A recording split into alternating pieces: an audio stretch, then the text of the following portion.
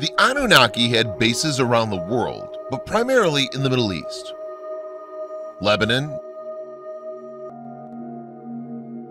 Israel,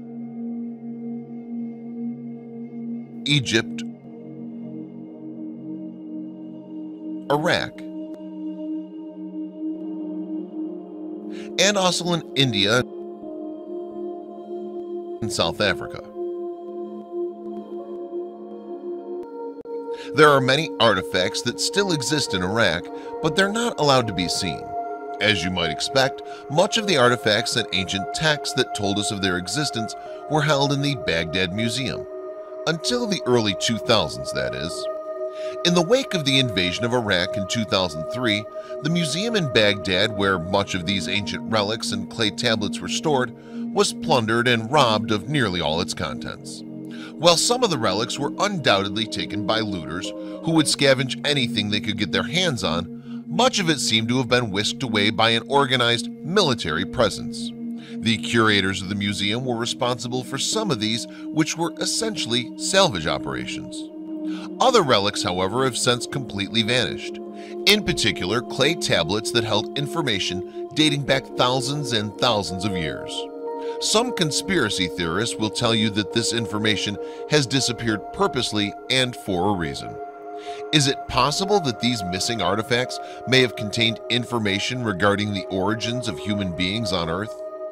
Many people have also noted how a lot of the old Mesopotamian relics and deities are almost identical to other ancient civilizations, despite having no known contact with each other.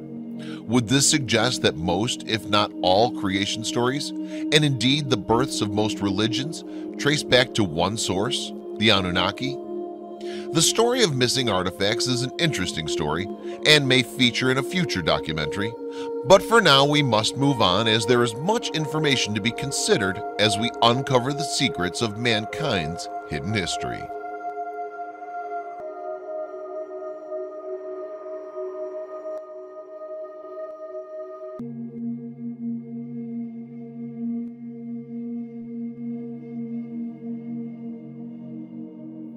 Human beings were not only created by God, but are also genetically, symbolically, and literally related to a few off-planet civilizations, one particularly known on Earth as the Anunnaki.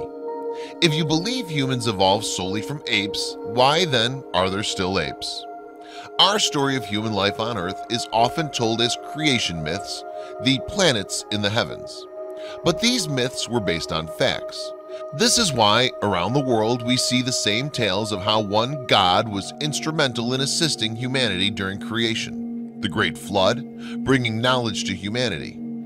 All cultures have their own creation stories of the gods and goddesses being on ships that came from the skies, often wearing masks or strange clothing, and possessed some amazing abilities.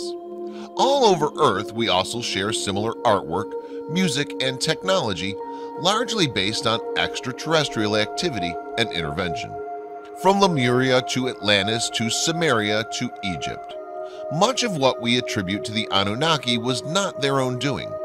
For instance, the Anunnaki were limited in their abilities, yet were given credit for doing things that were done by other alien species. But as human beings saw the Anunnaki as gods and goddesses, they naturally transferred credit to the Anunnaki, because they were more tangible, something they could see, make an image of, and so forth. Although this may not be for everybody, but with our connections to extraterrestrials, it may be of huge value to examine our past in this particular way. Because when we remember more of who we are, why we continue to repeat the patterns without understanding them, then we can be more of our whole selves in a way that is free from old baggage. We can have clear knowledge of ourselves, accept ourselves, and create what we want to have for our future. If you want to know what the Anunnaki look like, one easy way is to see the crop circle from 2001 called the First Chilbolton Face in Hampshire. Mention the name Anunnaki to some people, and deep within them something stirs. A memory of Earth and Mars, and often there's anger, fear, pain, and confusion about the Anunnaki. People seem to like to blame them for all of Earth's problems. Some people remember being part of their family for better or worse. And yet others don't want to hear anything about them because it dredges up feelings they'd rather avoid or deny. There are stories from people who think the Anunnaki are vicious reptilians who have been battling for control over the Earth for the last 500,000 years, and they call all the shots while we sit here like helpless pawns. A lot of what we've learned about the Anunnaki was via bad press due to incorrect translations. There were different Anunnaki factions, and there were aliens who gave the impression they were Anunnakis. The Anunnaki are archetypal, symbolic, and mythic too, so we may each feel a certain personal identification with one or more of them, which is a very interesting phenomenon to investigate. Because people feel a reaction to the Anunnaki, it's a huge key that our personal feelings and memories about the Anunnaki still influence us today. The most important event that took place when the Anunnakis ruled Earth was that man rebelled against slavery and demanded sovereignty and received it. The Anunnaki left. In the beginning, when the Source created souls in order to be able to reflect back to itself what it was, beings later manifested in the constellation of Lyra. These were the first creator gods, the Council of 12 and the Elohim, who knew how to create matter from light, and create they did. Planets, stars, universe, life forms for themselves, and eventually others. The Lyrans' physical lifetimes lasted for approximately 1,000 years. In time, however, their lifespan decreased. They sought out something that would enable them to live longer lives so that they could experience the wonder and miracle of existence. They found that gold not only increased their longevity, but provided them with a superconductivity, which gave them the ability to be very telepathic and experience their multidimensionality. Many thousands of years passed, and the beings from Lyra spread out into the cosmos and created new civilizations. Some went to Vega, others the Pleiades, and yet others Sirius. But they knew of their roots in Lyra and Sirius, and that they were creator gods, at that point also known as the Watchers. The search for gold to maintain their longevity continued because, unfortunately, their source for this magical substance was not forever lasting. Their planet was destroyed and their lives were doomed. They had to find another way of living, elsewhere. Approximately 4.6 billion years ago in our solar system, there existed Mercury, Venus, Mars, no moons, a fourth planet larger than Earth with many moons including a larger one, Jupiter, Saturn, no rings, Uranus, Neptune, and Pluto, which was a satellite of Saturn. 4 billion years ago, another planet came into our still-forming solar system.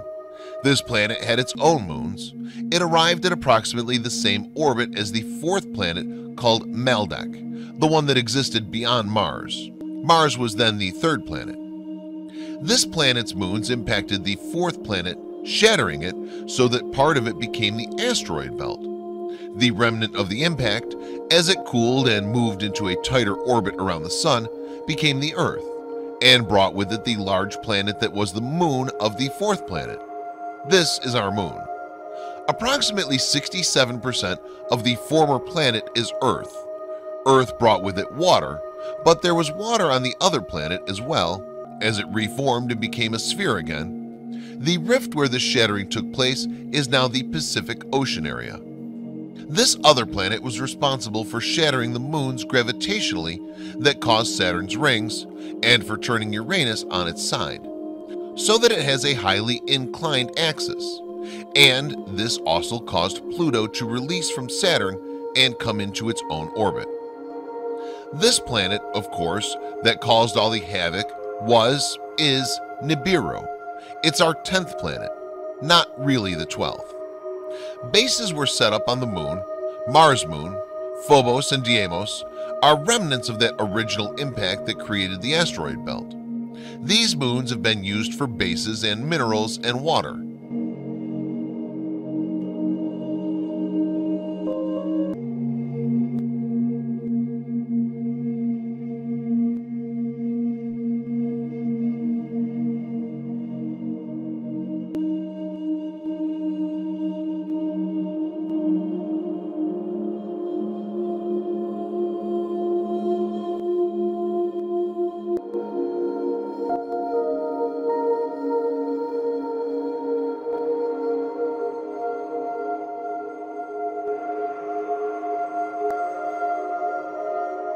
The group of beings who originated in Lyra later split up and evolved into Vegans, Syrians, and Pleiadians, also known as the Anunnaki. This particular group is attributed to having their own satellite. Their planet, which is partially artificial, was considered to be Nibiru. However, Nibiru is not really the home of the Anunnaki. Sirius was. Nibiru was made up of what you would call space pirates who imitated other beings, and sometimes a few from one planet would join them, including the Anunnaki. The story of the Anunnaki has been mixed up with these pirates through time, so some see the Anunnaki as being only evil. The name Anunnaki can mean many different things. It's rich with meaning. An is short for Anachnu, which means we. An also means heaven. Naki means clean. So the name can mean we are clean. Ki also means earth.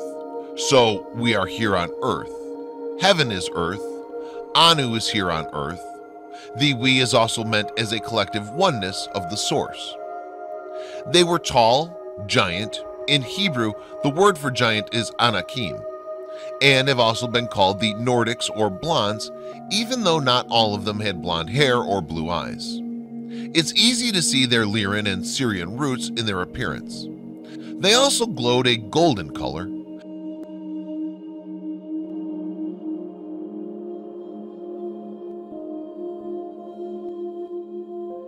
Their symbol is the winged disc, which not only represents their starships, but also symbolic of their ability of the spirit to fly free while remembering its wise divine source. These Anunnaki were later called the Elohim and Nephilim. Those who descended came down. In Genesis 6:4, it's written, "The Lord said, My breath shall not abide in man forever. Since he too is flesh, let the days be allowed him be 120 years. It was then and later too that the Nephilim appeared on earth, when the divine beings cohabitated with the daughters of men, who bore them offspring. They were the heroes of old, men and renown. It's thought by some that the Nephilim were sinful gods who fell from grace. They fell all right in their spaceships. This can also be seen as symbolic, the fall having to do with lowering one's frequency from spirit into physical matter, which is slower and denser. Fall also means forgetting one's true source. As life forms choose to come to Earth, their vibration goes through changes so they're more matched to the frequency of Earth, their new home. Now, these ETs literally came down from space, but souls choosing to incarnate upon the Earth also had to change their vibrational frequencies. Enlil was first to come to Earth and was there even before mankind was created. The Sumerian text called mankind the black-headed people. If anyone doubts the location of Eden or why it was chosen by the Anunnaki as a locale, please read on from Genesis. Then, before there was any rain, he formed man. From the dust of the earth, he blew into his nostrils the breath of life, and man became a living being.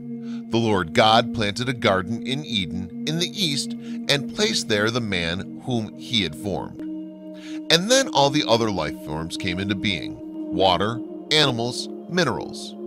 Genesis does say that the first river in Eden was Pishon and winds through the whole land of Havilah, where the gold is. The gold of that land is good. Bdellium is there, and lapis lazuli. The name of the second river is Gihon, the one that winds through the whole land of Cush. The name of the third river is Tigris, the one that flows east of Ashur. And the fourth river is the Euphrates.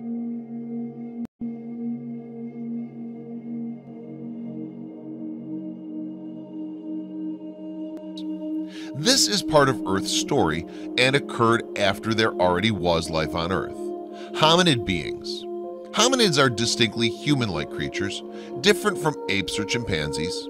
The Anunnaki came to Earth for a haven for themselves and found it rich with gold, copper, silver, and other minerals. They felt that here was their last chance for longevity, survival, and the gold was the best conductor of energy, which had many important uses. They mined gold for a very long time, hundreds of thousands of years by our standards. For theirs, only a few weeks have passed.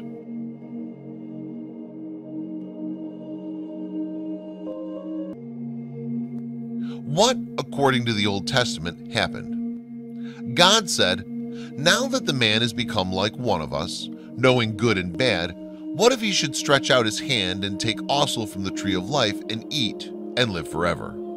So man was banished from Eden to work the soil from which he was taken. Further on in Genesis we read, "The Lord saw how great man's wickedness on earth was, and how every plan devised by his mind was nothing but evil all the time. And the Lord regretted that he had made man on earth, and his heart was saddened.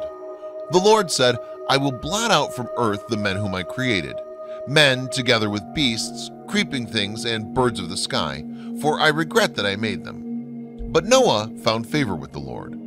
For my part, I am about to bring the flood, waters upon the earth, to destroy all flesh under the sky, in which there is breath of life.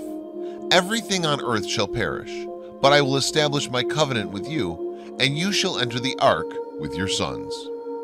The ark was symbolic and literal, not only a ship, but a covenant.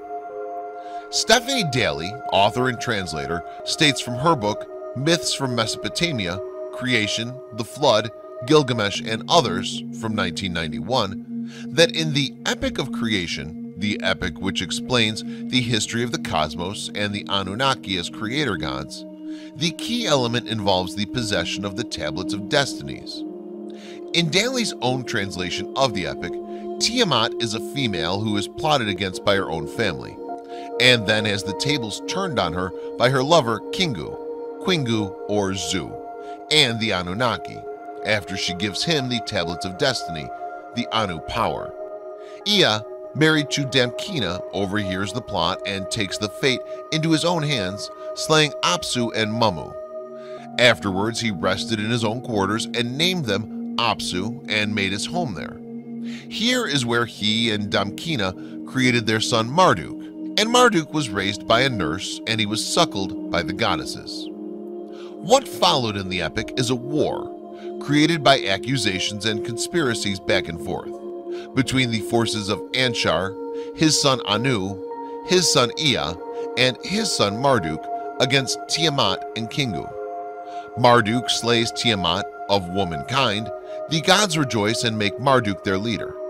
Marduk took back the Tablets of Destinies and became the king of the entire universe. Let's remember that we're talking about extraterrestrials here, symbolic and literal, not the source. Some of these beings were very wise and knew how to transform energy and light into matter. They were and are seeders. Basically, the Anunnaki who came to Earth were not terribly different from where we are today in terms of scientific development. According to the Enuma Elish, the idea occurred to Marduk that they could create a being that would mine the gold for them, and then the gods could take it easy. They used DNA of slain Kingu and combined it with a humanoid being on Earth. After many various experiments in which they created other races, and they have many horrible failures as well, they created a hybrid being, Adam, Adapa, which evolved into modern human. It is written, "He created mankind from his blood, imposed the toil of the gods on man, and released the gods from it. When Ea the wise had created mankind, he imposed the toils of the gods on them. That deed is impossible to describe." In both the Enuma Elish and the Atrahasis, the reason for creating man is the same, to relieve the gods of hard labor. Why there are different versions of this story of creation is more speculative than concretely known. But we can assume that a couple of reasons could be the era in which the epics were written, who was in power at the time, and who wanted to praise one god over another god or goddess. Actually, the name human can be traced to Enki, also known as Ea. Hu is a transliteration of the ancient Sumerian Ea. His father was Anu. Anu and his official wife, Antu, had a son called Enlil. Hu was also Horus, by the way, therefore another connection to the Ninhursag, also known as Hathor. What about Earth? Enki is Lord of Earth. In the early days of Earth, Enki's symbol was the crescent moon with a bearded, olden god surrounded by flowing water. The crescent moon relates to science, measuring, the oceans and tides, Enki's specialties. In later years, the crescent moon developed another association. In the other ancient mythology, Enki is known as Oannes, Ptah, Quetzalcoatl, and even his own son, Thoth. The Anunnaki, who some call the Nephilim, later procreated with the beings who were on Earth at the time. The souls of those who became human came to Earth by their own free will to experience physicality. Several other extraterrestrial civilizations later contributed their own input into human DNA and created many races of humans and other creatures, a couple of which have since left this planet, such as the dinosaurs. However, these hybrids, our missing link in our evolution, help the Anunnaki mine their gold.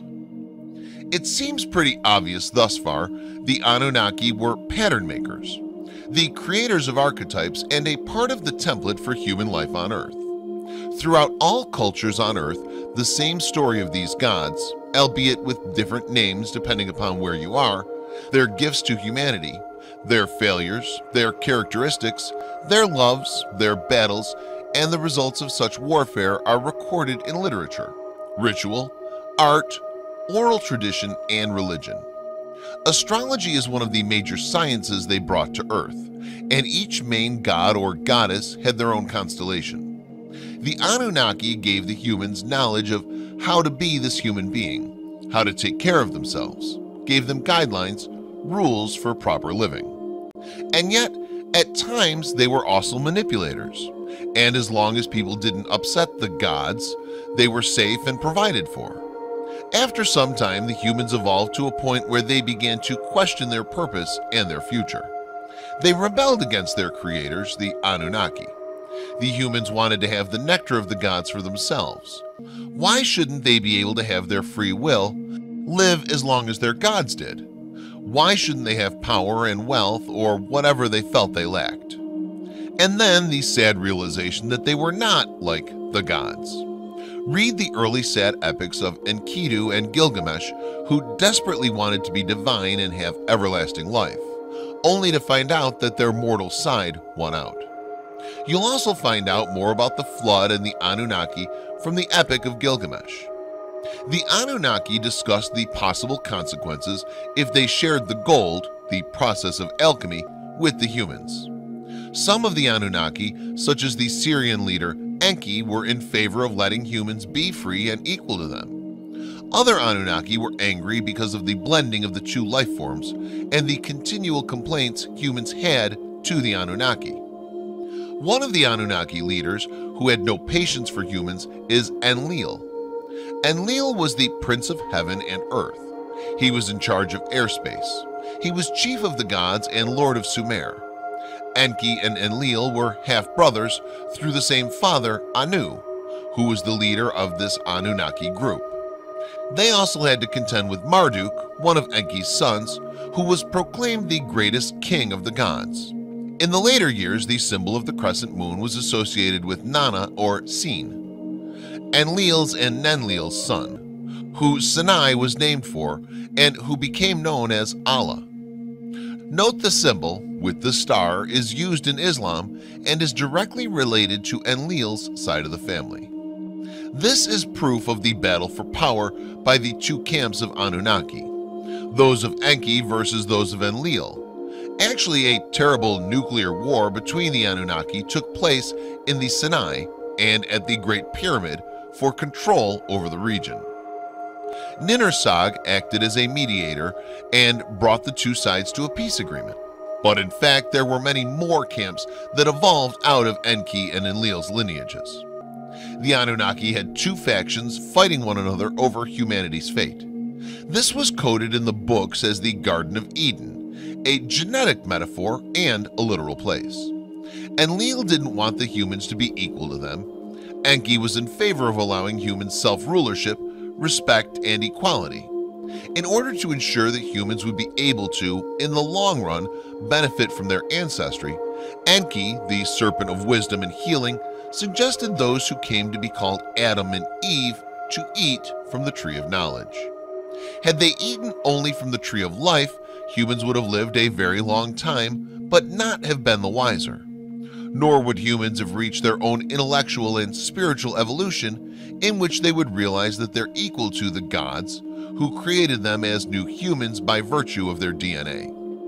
This trick enraged Enlil, who from that point onward was furious that humans mated with the Anunnaki, and he wanted to punish humanity. Civilizations and religions were created by Enki and Enlil, and later their offspring. Egypt, for example, was developed by Enki and his lineage. The areas of the Sinai, Jerusalem, Sumer, India, and more were fought over by the two families of Enki and Enlil, changing hands back and forth through different pyramid wars. The battle Horus fought for Ra against Seth was the first that used humans in a war with weapons, and this began wars mankind fought against itself. The battle between Egypt and Israel goes way back, and it was due to the control and confusion set into motion by many of these factors: extraterrestrials, angels, humans, mixed messages, control and fear between worshipping Enki's family or Enlil's family. Atlantis' final sinking was due to astronomical events combined with those humans and Anunnakis experimenting with sound technology. They didn't plan on destroying the place, they just miscalculated. The last great flood, approximately 13,000 years ago, became a legend when Enki went against the other Anunnaki and saved humans, the Noahs of Earth, when this accident occurred. The first flood was in Lemuria, and then there were others in Atlantis, several times. Those with Enki forced Enlil to help save whatever humans they could. Enki, having felt completely disgusted and disappointed by Enlil's fierce control, left Earth during the Exodus. Moses, in confusion as to who he was speaking with on the mountain. The 10 Commandments were supposedly dictated to Moses, and he wrote it down, after he was taught the Hebrew alphabet and language, which he would later teach to his people. Have you ever noticed how at this point in the Bible, Adonai is no longer mentioned, and YHWH, Jehovah, Yahweh, is? And yet everyone thinks they're the same God. Just who is this Jehovah, YHWH? Jehovah was an agent of Enlil. Not long after the Exodus, the other Anunnaki left their earthly influence, and their secrets of transforming gold into the powerful substance that allowed their longevity and spiritual abilities also vanished. Their knowledge about life was held in the hands of very few, who began to abuse it and became greedy. Then, in time, humans who remembered died or disappeared. A lot of knowledge was lost, and yet people keep trying to capture that special essence of gold in the form of statues and other such items, mistakenly believing that power equated to violence and destruction and hoarding wealth. They felt it was their key to immortality, that which would make them the god. Powdered gold has beneficial properties, but the real gold is within, remembering oneself and connection to the source. This is really what Enki had tried to infuse into people. The Anunnaki left the earth, in a sense, but not without creating counterparts or aspects of themselves who would reincarnate as humans in order to share the human experience with them, their oversouls. Some of these continued the lineage through King David and Jesus. Some of these counterparts or aspects have stubbornly stuck to what they presume was Enlil's and Marduk's agenda to control the earth for their own purposes, keeping humans more fearful, dependent, ignorant. Yet others continue to share the ancient wisdom from other Anunnaki, encouraging humanity to remember their source, which they can access from within their individual and collective cellular or spiritual memories, in order to break the ancient and false bonds of slavery, fear, and ignorance, and reclaim what they feel is rightfully theirs. Any way you look at it, the confusing, chaotic battle continues, and it doesn't have to. Are these Anunnaki gods returning to Earth via Nibiru? Remember, Nibiru really wasn't the home of the Anunnaki. They have never really left. First of all, they exist in many of us as a reincarnation or as aspects of them. And as a human civilization, we've finally reached the understanding that we are more than ETs or humans, and we do have free will and choice. We can decide how we want our experiences to be. Secondly, time exists in the third dimension but not beyond, so one can argue that everything is happening right now. But honestly, that doesn't always change what already happened in our past. All that matters is now. Don't make a big deal about the return of Nibiru. If you're looking for a savior, look to yourselves. And if one day the Anunnaki, will we still be playing out old dramas and wars? Will we be able to greet them as equals? Will we even want them to be here? Will we care either way? Is it even possible for these old Anunnaki to return here and be as they once were?